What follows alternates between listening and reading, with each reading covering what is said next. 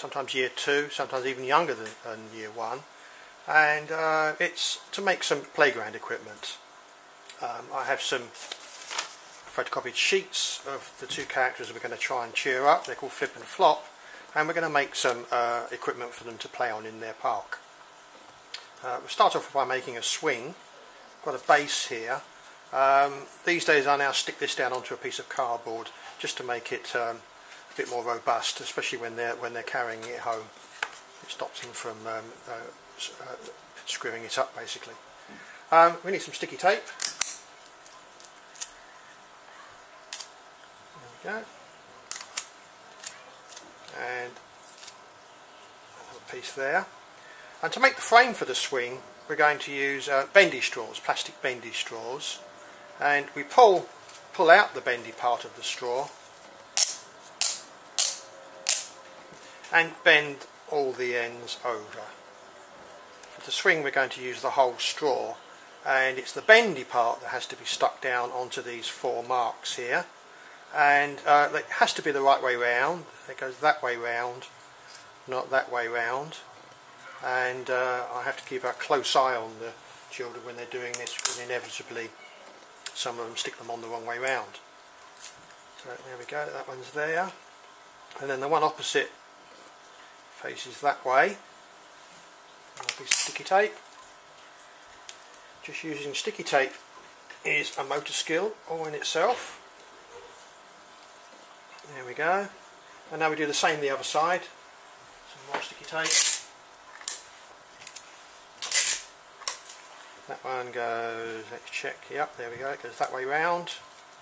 Stick that one on, and finally stick the last bendy straw on. Okay, there we are.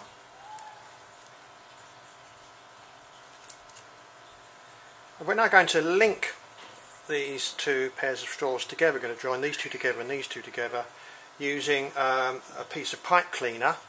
I cut these up into small pieces just for fun. I've got a silly name for them, I call them caterpillars. And we bend the caterpillar into a letter V, and we use that to join the 2 bendy straws together at the top.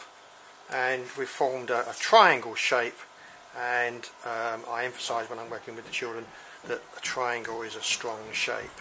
If you're going to make a structure, try and build in some triangle shapes. And the same the other side, another piece of pipe cleaner, and join those 2 together. There we are. We now need to add a piece to go across the top to stop them waggling that way. So we need another piece of bendy straw. We're not going to use the bendy part. We need to cut it a piece about that big.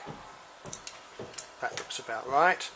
And to link that, we need 2 more caterpillars. This time we're going to bend it into an L shape, and there's just room to slide that down next to the caterpillar that's already there, and now we can use that to link across. So we've now got a surprisingly strong shape to hang our swing from. To make the swing swing, we're going to use another kind of straw called a jumbo straw. Now conveniently, bendy straws fit inside jumbo straws, so we need to cut a piece a little bit shorter than the piece that goes across the top, temporarily pull one end out, slide it on and push it back in again, and now we've got a nice moving section to hang the swing from. To make the swing we need 2 longer caterpillars, bend them into a hook like that, hook it over, and then very gently push it together, but try not to squash the straw. Make sure that the jumbo straw can still turn. Do the same for the other one. Bend it into a hook shape, hook it on, and then just very gently close the hook and check that it still swings.